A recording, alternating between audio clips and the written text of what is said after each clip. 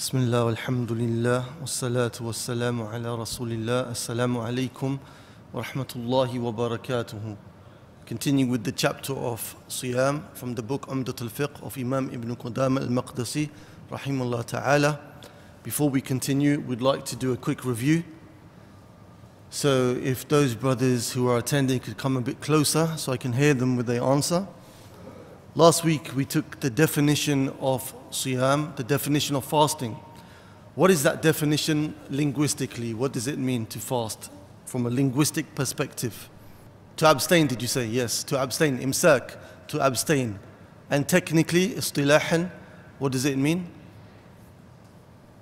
Al-imsak and asha'i makhsusa. Imsak makhsus, a specific withholding, which is fasting. And asha'i makhsusa, from specific things, right? Food, drink, and relationships with one's family.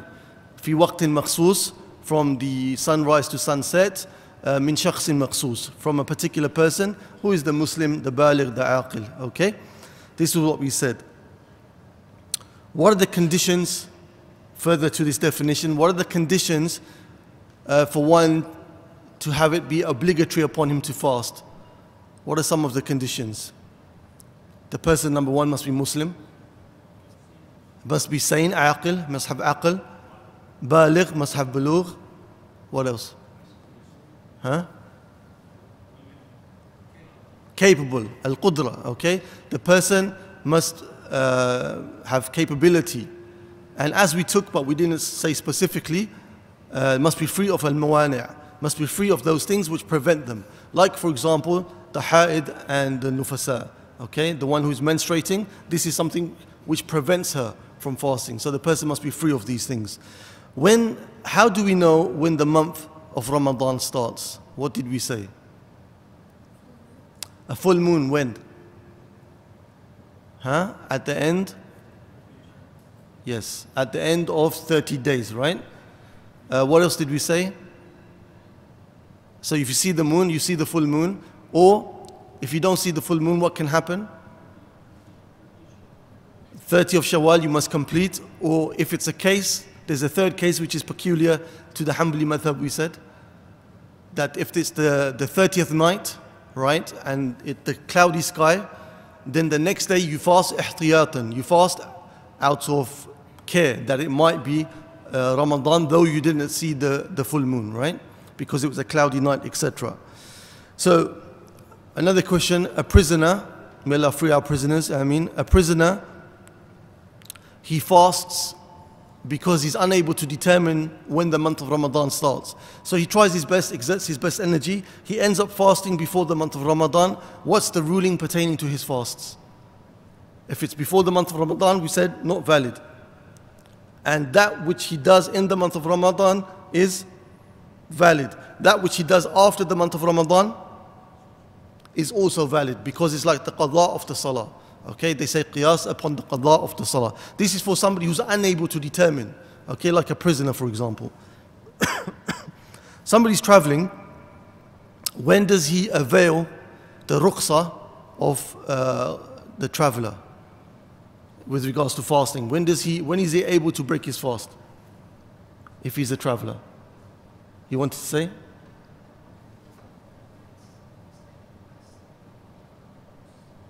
I think you said past the city limits?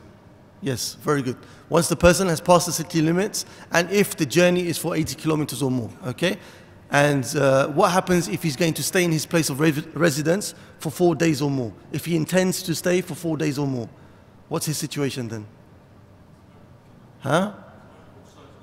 The ruqsa is no more. So as soon as he lands or reaches a place of his destination, if he intends to stay for 4 or more days, he's not allowed to break his fast. He has to fast. But the journey, yes, he can break his fast, okay? Is it better for the person to make fitr or to fast? According to our Imam and those who agree with him. To fast?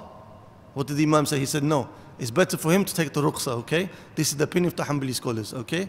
Though others, they said it's up to the person. If he's able to do so, then he should fast. Why should he fast according to the majority? Because he catches the fadila of the month, okay, catches the virtues of the month, and also it's easier for the person to fast along with the rest of the community, right? طيب. Last week I forgot to mention something which was very important pertaining to the fasting itself, the niyyah of the fast, the intention pertaining to the fast, right? The Prophet ﷺ said in the hadith in Ibn Majah, "Man lam yubayyit as-siyam qabla al-fajr, fala siyama lahu. Man lam yubayyit as-siyam qabla al-fajr, fala siyam lahu." Okay, in Ibn Majah, the Prophet ﷺ said, whoever doesn't make his intention before Fajr, then there is no fasting for him. Okay, so the intention has to be there. Even if you do not get up for the suhoor by mistake, you have to have the intention before you go to sleep that you would get up the next day and you will fast for the sake of Allah subhanahu wa ta'ala.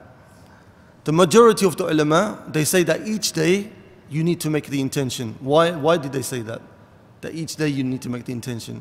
And other ulama, they say it suffices, like the Maliki scholars at Shaykh Uthaymeen, they say it suffices one intention at the beginning of the month. So what's going on here? The majority are saying each day, and then the Maliki scholars and Uthaymeen rahimahumullah ta'ala are saying at the beginning of the month suffices. So each day, those who hold that opinion, they say because mustaqillah, ibadatul mustaqillah. Okay, every day is a separate act of worship, which is the case, right? And those who hold the other opinion, they look at it upon being that the month of Ramadan is one act of worship, right? If somebody decides to break his fast, right? He intends to break his fast. There's a person intends to break his fast, but then he didn't find anything to break his fast with. What's his ruling on his fast? Huh? So he needs to make the fast up, right? That's what you're saying. Anybody else?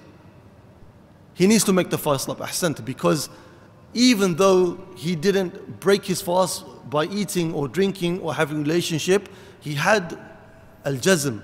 He was serious in breaking his fast. He made the intention, right, for whatever reason. But he didn't find anything to break his fast with. So the point here, that the intention for you to have a valid fast must be a firm intention, okay? And if you make it the opposite way, a firm intention to break the fast, whether you go ahead and break the fast physically or not, your fast is still broken. طيب? And even some of the ulama, they said, ataraddud fi niyyah. That, somebody is debating with himself, shall I break the fast, shall I not break the fast? I'm finding it difficult, shall I continue, shall I not? They said even this situation is problematic according to a group of the ulama. So the important thing is with regards to the intention, you must have a sincere, solid intention to fast for the sake of Allah subhanahu wa ta'ala. Where did we stop last week? Anybody remind me? Was it the third person that we were speaking about who it's permissible to break the fast? It was the third person, right?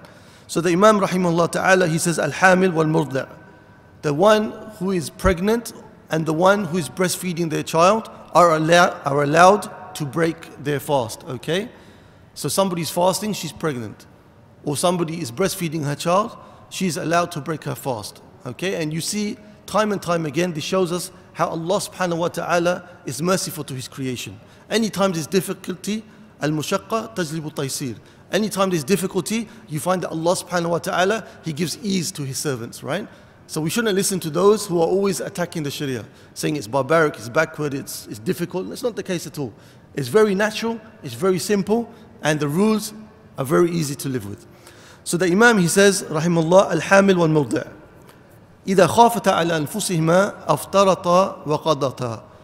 If this person who is pregnant or she is breastfeeding, if she is worried for herself, أَفْتَرَطَا, she breaks her fast, وَقَضَتَا, and she makes up the fast in its place.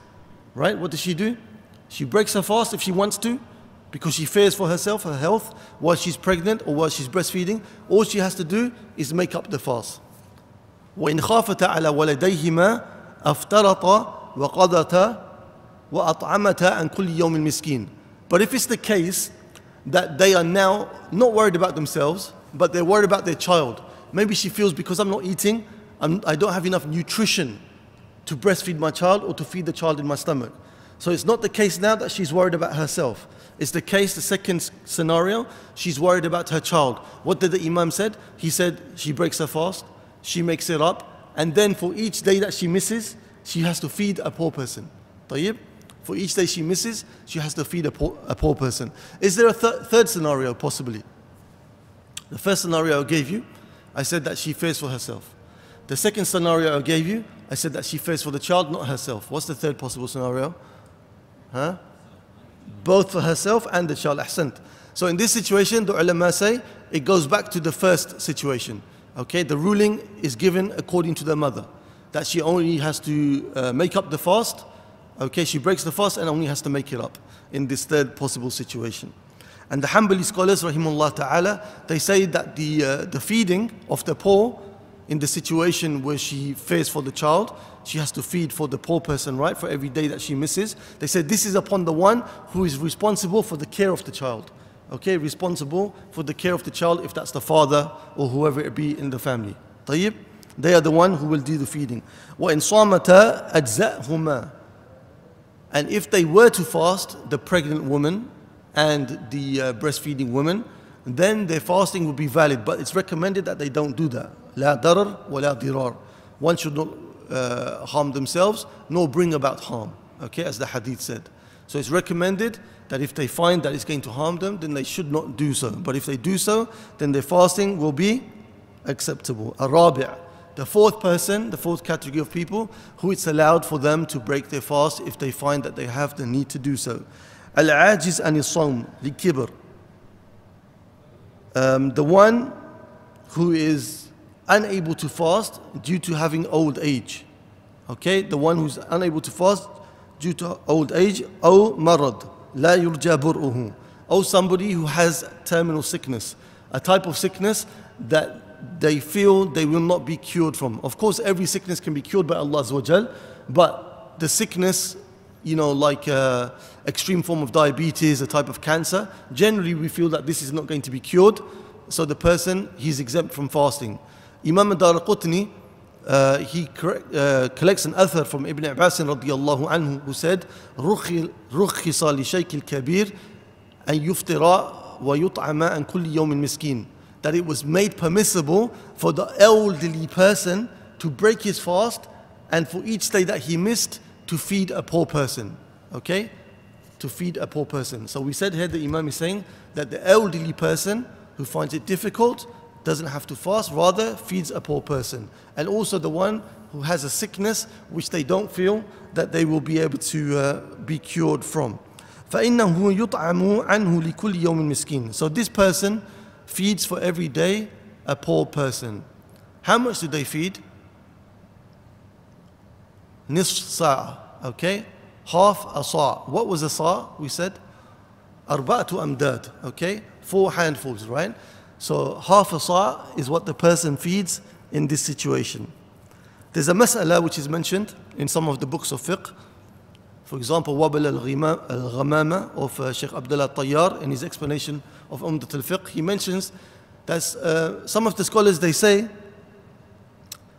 some of the scholars, like the Hanbali scholars, they say that if the person who is elderly has to pay fidya, right? He doesn't fast. But if he's traveling, in this situation, what does he do? Does he still have to pay the fidya? They say, no, he doesn't have to pay the fidya because there's no fasting while you are traveling, therefore the fidya is also exempt, okay?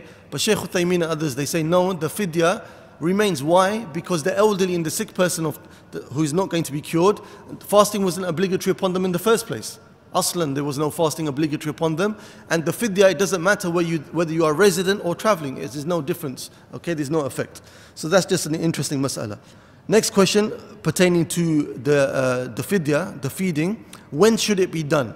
Should it be done in the beginning of the month? Should it be done at the end of the month? Should it be done every day? What do you think? When should these people who are not going to fast because they're too sick or too old, when should they do the feeding? Is it every day? Is it beginning of the month or end of the month? Whenever it's convenient, okay? But the ulama, they say, لا يجوز تقديم الإبادة على سببها. That you cannot proceed the act of worship before its cause. So the cause of the fidya is that you're not fasting. So you cannot give the fidya before the fact that you haven't fasted. So either what you do is that you do it every day, or you wait to the end of the month and you feed the people at that time, okay? And also you can gather the people in one go and you can feed them in one go, okay? You can gather the people and feed for 30 days in one go. The Imam, he says, وَعَلَى سَائِرِ مَنْ اِفْتَرَى الْقَضَاء لَا غَيْرٍ. And for all other types of people, apart from the four that he's mentioned, apart from the one who has to pay the fidya, then all they have to do when they break their fast, all they have to do is make it up. Okay, all they have to do is make it up. But sometimes it's not enough just to make up the fast. They have to make up tawbah. They have to make a sincere tawbah to Allah Azza wa Jal and other things, as we are going to come to know. The Imam, he says, إِلَّا مَنْ أَفْطَرَ بِجِمَاعٍ فِي الْفَرْجِ. Except for the one who has relationship with his or her spouse, a full relationship, right? Has a full relationship with their spouse. And this is one of the worst things that a person can do whilst fasting. That's why the kafara here is mughalladha. It's a severe kafara, severe expiation, right? As we'll come to know in a minute. So the person who has a full relationship with their family, then this person has to make the kafara.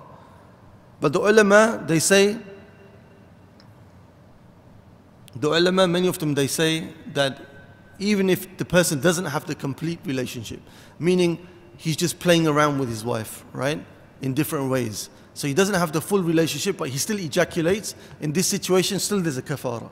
Okay, he didn't have the full relationship, but he was doing other things which caused him to ejaculate with his wife.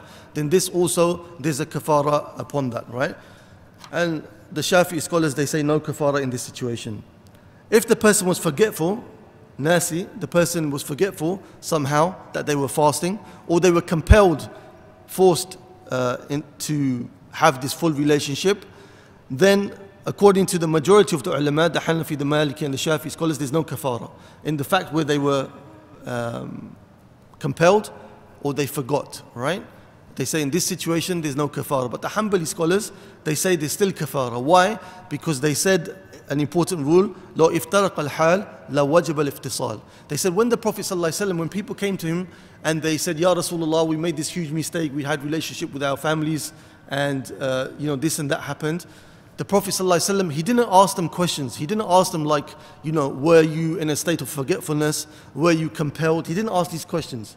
So if it was possible to separate the situation, then the Prophet ﷺ would have had to ask that situation, right?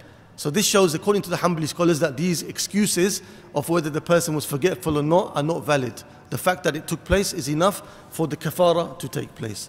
طيب, the Imam, he says, فَإِنَّهُ يَقَضِي, that this person who does this relationship with their spouse, a full relationship with their spouse, then what he has to do, he has to make up the day. That's the first thing, right?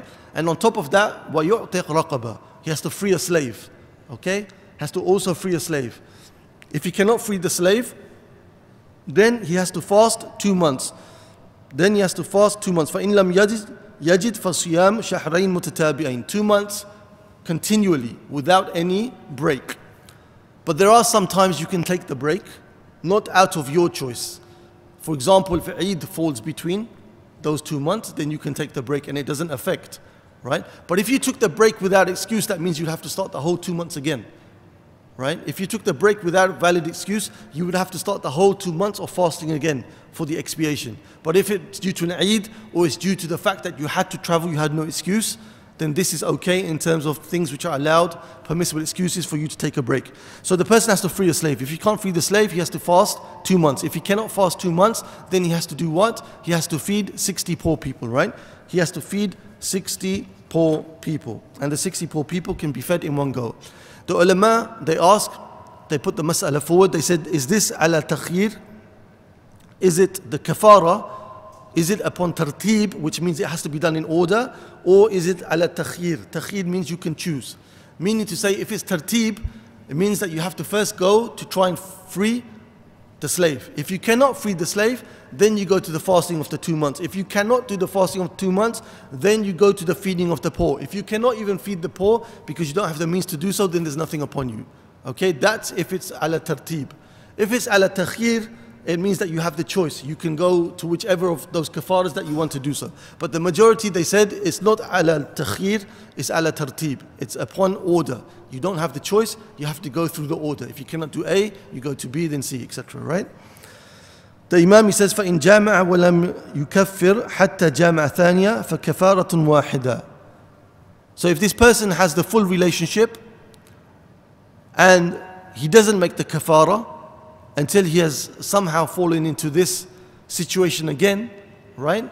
Then it's only one kafara. So no matter how many times it happened, until you make the kafara, it's only one kafara for that amount of time that took place, right? And we should remember, like I said, this is one of the worst things you can do in the fasting in the month of Ramadan. That's why it's one of the most serious penalties, right? But if the person somehow is newly married, can't control himself, is in a different state of mind, and it happens to take place, then one kafara is required for no matter how many times it took place before the kafara took place. But then the Imam, he says, وَإِن كَفَرَ ثُمَّ جَامَعَ فَكَفَارَةٌ ثَانِيَةٌ. But if he makes the kafara, he makes the expiation, but then happens to do it again for whatever reason, then it requires another kafara, right? Then it requires another kafara. وَكُلُّ مَنْ لَزِمَهُ الْإِمْسَاكِ فِي رَمَضَانَ فَجَامَعَ فَعَلَيْهِ كَفَارَةٌ. So everybody, the Imam who says, it's obligatory upon them to have imsak, and he makes this act of intercourse, then this person has to make kafara. What does the Imam mean here? The Imam is referring to the people like, for example, the woman who becomes pure halfway through the day. Okay, according to this opinion, or the traveler who returns to his residence halfway through the day or some hours after Fajr. According to this opinion, that person in these situations that I mentioned still has to make imsak. They still have to withhold from the things which can break the fast. They have to behave as though they are fasting. Therefore, if they fall into this act of the relationship, the full relationship, even though they weren't really fasting, they still have to make their kafara. Right? This is what the Imam is saying. Okay, this is the Imam's opinion. Others, what's another opinion we took last week? Can anybody remember? Of Abdullah ibn Masud. In the Athar collected by Imam Ibn Abi Shaybah. He said, "Man akala awwal al-nahar falyakul akhirahu." Whoever eats in the beginning of the day due to a reason, a valid reason, then let him continue and eat until the end of the day. Meaning there's no imsak for that person. So if the person was eating due to traveling and he ended up returning halfway through the day, then he can carry on not eating, according to Abdullah ibn Masud radiyallahu anhu and others, right? But what did our Imam say? He said these people, if they fall into the situation whilst they were having to make imsak, then also they have to do a kafara, even though they were not properly fasting, right? But they were making imsak due to the honor of the day of fasting. The Imam, he says, وَمَنْ أَخَّرَ الْقَضَاء لِعُذْرٍ حَتَّى أَدْرَكَهُ رَمَضَانَ آخَرَ فَلَيْسَ عَلَيْهِ غَيْرُهُ. Somebody, now the Imam is saying, he has to make up fasts due to valid excuses, right? He missed the fasts in Ramadan, and an amount of fasts. Now he's saying that this person can be one of two situations. The first situation is the person didn't make up these fasts until the next Ramadan due to a valid excuse. So this person, all he has to do is continue making up his fasts, right? وَإِن فَرَّطَ أَطْعَمَ مَعَ الْقَضَاءِ لِكُلِّ يَوْمٍ مِسْكِينٍ. But if the person made tafrit is the person was careless, lazy, couldn't be bothered to make them up until the next Ramadan came, then this person, as well as making up the fast which he still has left from the previous Ramadan, he also has to feed for every fast a poor person. See the difference? One person had a group of fasts to make up, he couldn't do so until the next Ramadan, meaning delayed until the next Ramadan. This person, there's nothing upon him or her except that they have to make up the fast. The other person who made tafrit, the person was careless, lazy, couldn't be bothered to make them up in time. This person has to make them up, and on top of that, has to feed a poor person for each day. Aisha radiyallahu anha in Sahih Muslim, she said, كان علي صيام من رمضان فما أستطيع أن أقضيه إلا في شعبان أشغل من رسول الله صلى الله عليه وسلم. She said, I used to have fast that I had to make up from the previous Ramadan. And I wasn't able to do that until I reached Sha'ban of the next year because I was too busy taking care of the Prophet ﷺ. So here she's saying that there was nothing upon me except to make up the fasts. Because in her situation, she wasn't careless, she wasn't being lazy. Rather, she was prevented from making up the fast due to being busy with the Prophet ﷺ. So if the person is busy, is excused, and they're not being lazy and careless, then they just have to make the fast up. If they're being lazy and careless, they have to make the fast up, and as well, they have to pay for every day to feed a poor person. And Imam Abu Hanifa rahimahullah ta'ala, he said, no, there's no paying. His opinion, there's no paying, because the verse in the Quran that mentions about making up doesn't mention that there's a fidya. Okay, in Surah Al-Baqarah. فَإِدَّةٌ مِّنْ أَيَّامِ الْأُخْرِ. So make up from the period of other days, Allah Azza wa Jal says in Surah Al-Baqarah, and no fidya was mentioned. طيب, Imam, he says, وَإِن تَرَكَ الْقَضَاء حَتَّى مَاتْ لِعُذْرٍ فَلَا شَيْءَ عَلَيْهِ. And if the person who needs to make up fasts doesn't make them up due to an excuse, like he had to travel, right? But then he dies, then there's nothing upon this person. So the person what? What was his situation? He had fast to make up, but he had a valid excuse for not making them up. But then he passed away, so now there's nothing upon this person, right? There's nothing upon this person because he didn't make tafrit. And the majority of the ulama, they say that this person's fasting, you shouldn't fast on behalf of him. Why? Any idea? Number one, he doesn't owe anything because there was no tafrit. Number two, you couldn't do it for him in his life, therefore you cannot do it for him in his death, right? This is what they say. You couldn't fast on his behalf while he was alive, therefore you cannot fast on his behalf while he's dead. Okay, this is the majority of the ulama. They say you cannot do that. But Imam Nawawi rahimahullah ta'ala, from the Imams of the Shafi'i madhab, he said you can do so. Why? Because there's a hadith in Bukhari where Aisha radiyallahu anha, she said that the Prophet sallallahu alaihi wasallam said, "Man mata wa alayhi siyam, sama anhu waliyuhu." Whoever dies and there is fasting upon him, then his wali, his close relative, should fast on his behalf, right? Because they say that this is a debt owed to Allah Azza wa Jal. But those who held the opinion like our Imam, no, they said that this is only in the fast which is a vow. If the fast was a vow and not a fast of Ramadan, then you have to do it. Why? What's the difference? They say the fast of Ramadan, the Sharia, Allah is the one who made it obligatory upon this person. And because the person didn't do it due to an excuse, then there's nothing upon him. But the vow, the person made it obligatory upon himself. So if you've made it obligatory upon yourself via a vow, then that's the one that has to be made up. Okay? Or it's recommended highly to be made up. The Imam, he says, إِلَّا أَن يَكُونَ الصَّوْمُ مَنْذُورٌ فَإِنَّهُ يُصَامْ عَنْهُ. Exactly what I just said. Unless the fasting was a fasting of a vow type, then it should be made up for this person.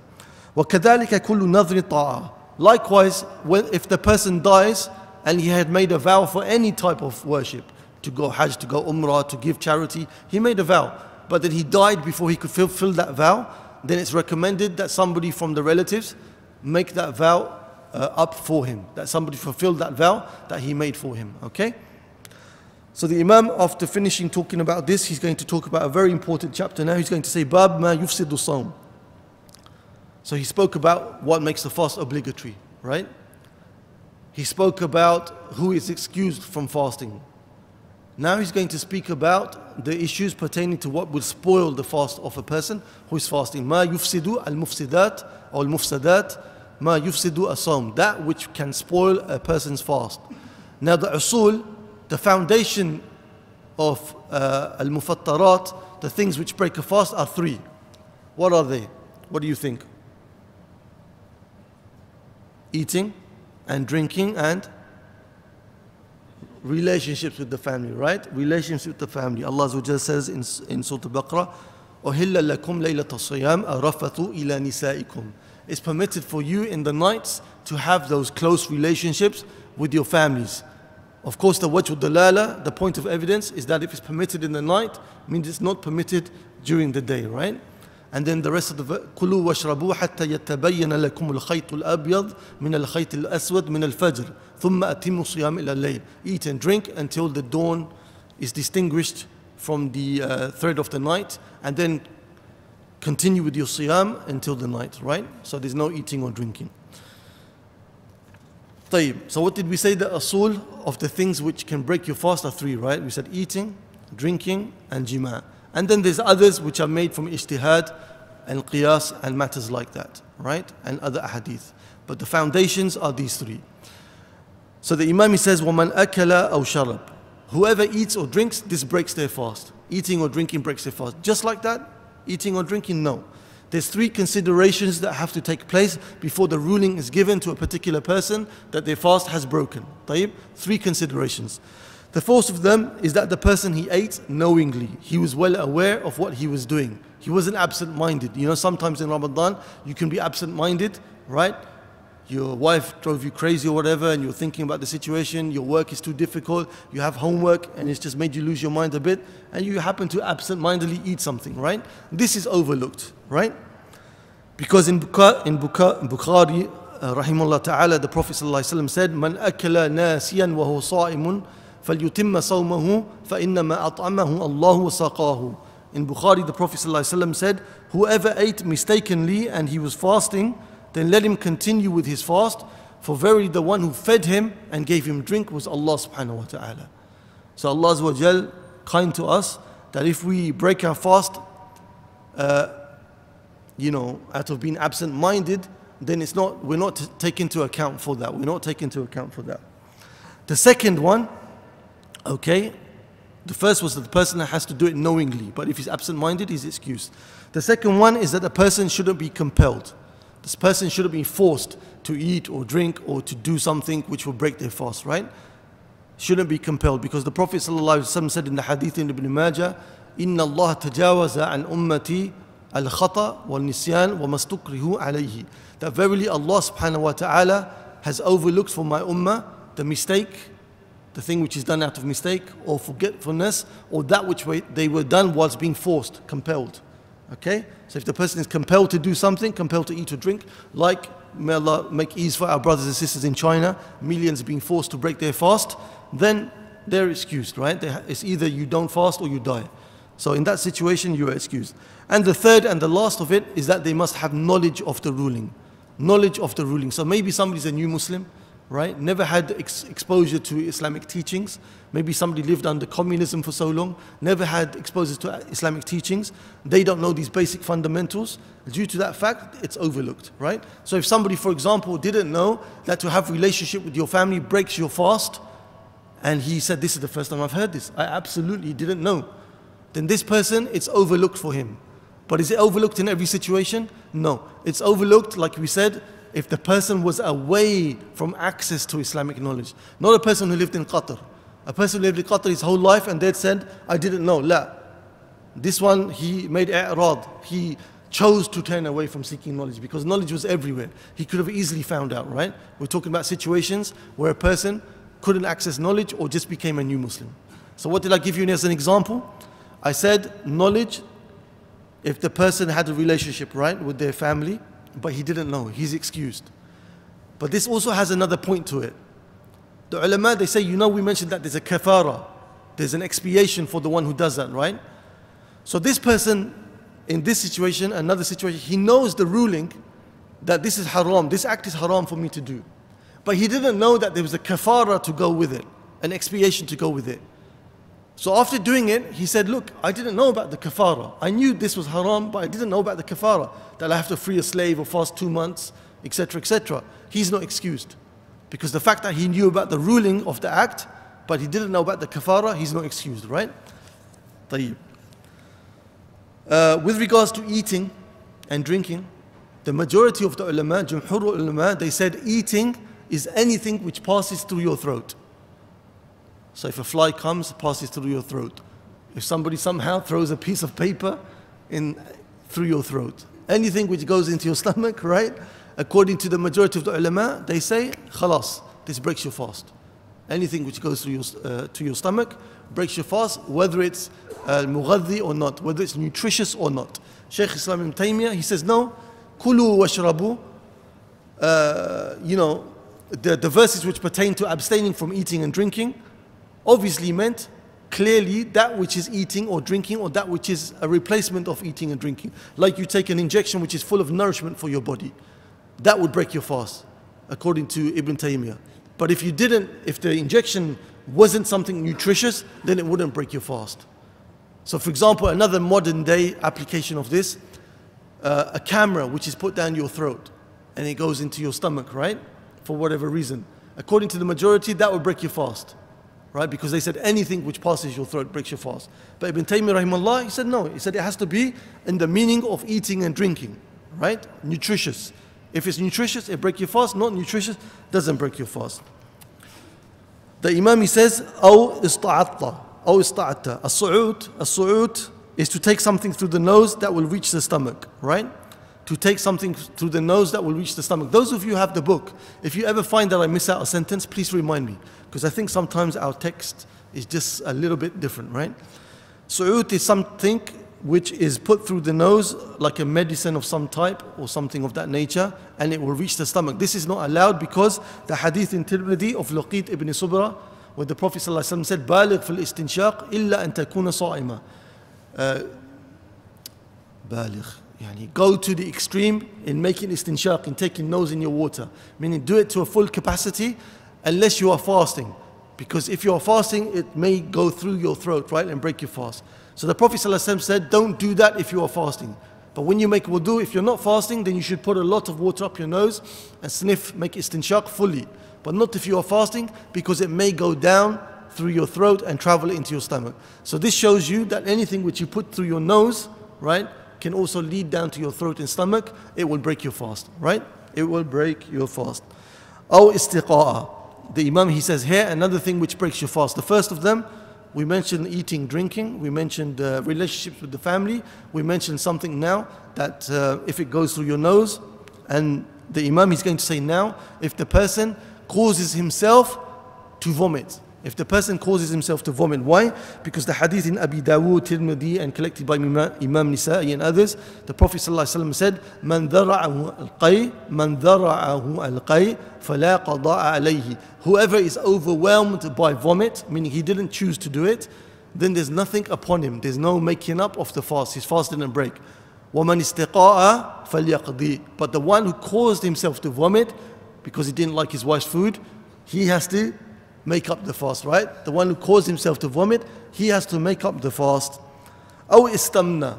The Imam, he says, أو istamna. Or somebody who causes himself to ejaculate semen, then this person, we're not talking about relationship, this person causes himself to ejaculate, then this person has to also make up the fast, but there's no kafara upon him, right? He causes himself to ejaculate in any which way, shape or form. There's no kafara, but he has to make up the fast, and he should make tawbah to Allah Azza wa Jal, and maybe he will lose all of his reward of the fasting. Why?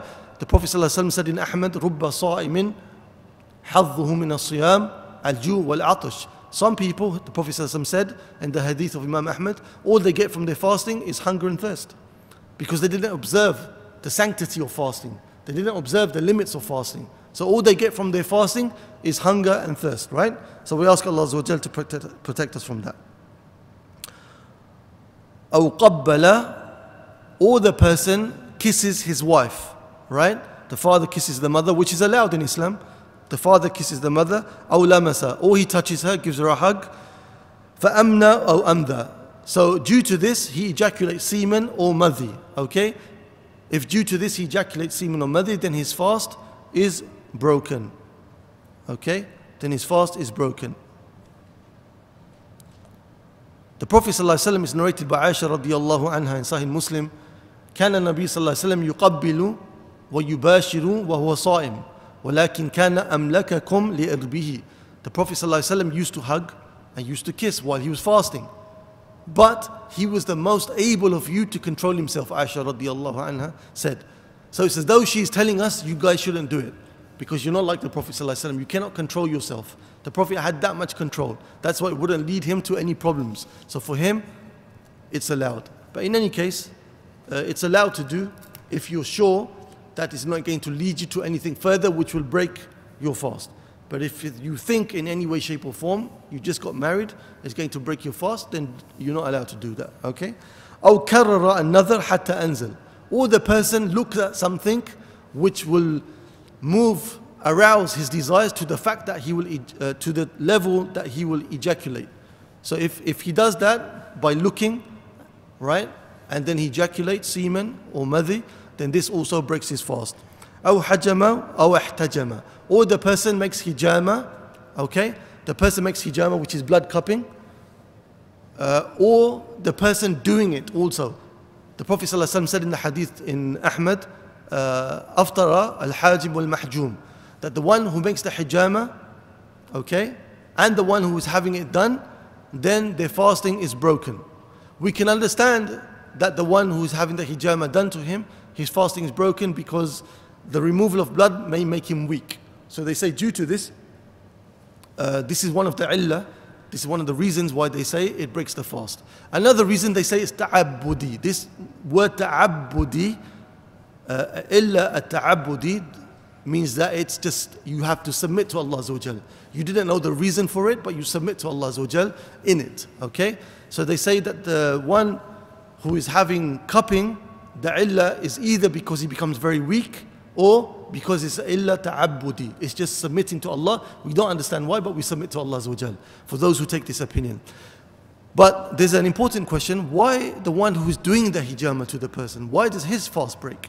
So Ibn Taymiyyah, he said that in that time when the ruling came down, the people would make hijama. Part of the hijama was that the one doing the hijama to the person would suck the blood out from the area, right? And so some of the blood would go through the person's mouth. So he said that is one of the reasons why it would break the person's fasting, okay?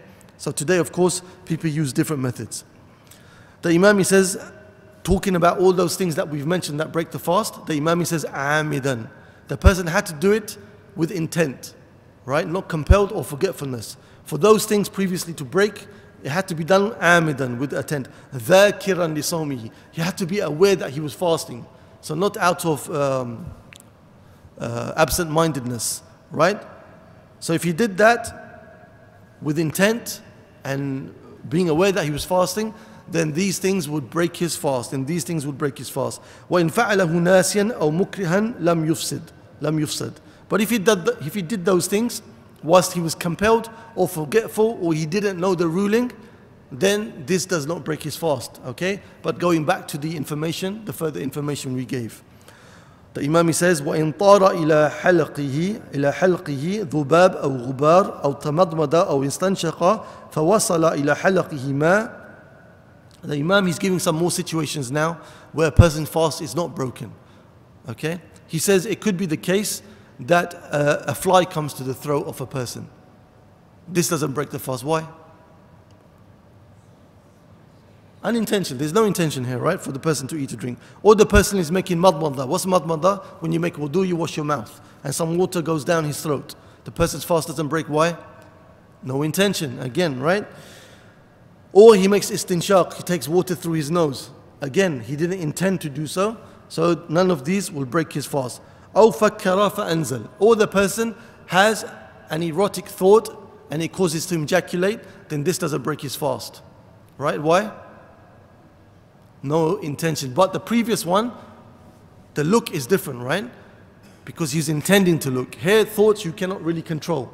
But if a person sits and he thinks and he brings to himself those thoughts and those images and he makes inzal, okay, then his fast is broken, okay? Then his fast is broken. أو قطر في إحليله. Or a person, he puts some type of medication in his private part. This only applies to the male, not to the women, okay? If he does this, then it doesn't break the fast, right? Why doesn't it break the fast? Somebody has to put some type of medication into his private part. La samahullah. May Allah protect us. Why does this not break his fast? Very good, ahsant. It doesn't reach to the stomach, right? This is not one of the ways. This is not a manfadh. This is not a channel to the stomach, right? This is not a channel to the stomach. With regards to eye drops and ear drops, this is not generally known to be a channel to the stomach, but the ulama, they say, if through experience you know that generally when you do eye drops or ear drops, because some people have issues with their eardrums, then it goes through to your throat, then you're not allowed to take the eye drops or ear drops. But if you feel that it's not going to go through to your throat, then you can take the eye drops and the ear drops, right? So the Imam, he says, أو احتلم, or a person has a wet dream. Why the wet dream doesn't break the fast? No intention. Didn't intend to do it, right? أو ضرعه القي, or the person, he's overwhelmed with vomit, then this person, his fasting is not broken. The Imam, he says in the last three sentences, وَمَنْ أَكَلَ يَظُنُّهُ اللَّيْلِ فَبَانَ النَّهَارِ أَفْطَرَ. So whoever eats thinking that now Maghrib has come, but it turned out to be that in fact it wasn't the time for Maghrib, then he has broken his fast. Why? Because they say al-asl biqa an-nahar. The reality of the situation is that it remained to be daytime. The foundation of the situation is that daytime remained, right? So he ate in daytime thinking that it was night, so his fast is broken. The Imam, he says, وَمَنْ أَكَلَ شَاكًا فِي طُلُوءِ الْفَجْرِ لَمْ يُفْسِدْ صَوْمُهُ. But if a person eats because he's not sure that Fajr has come about, right? A person eats because he's not sure, has the sun, is it time for Fajr or not? He can't hear the adhan, he can't find his calendar or whatever. Then this person, his Sawm is not broken. Why? Because the asl biqa al-layl. The asl, the reality of the situation, of the foundation of the matter, is that it's still night time until he's sure that it's daytime, right?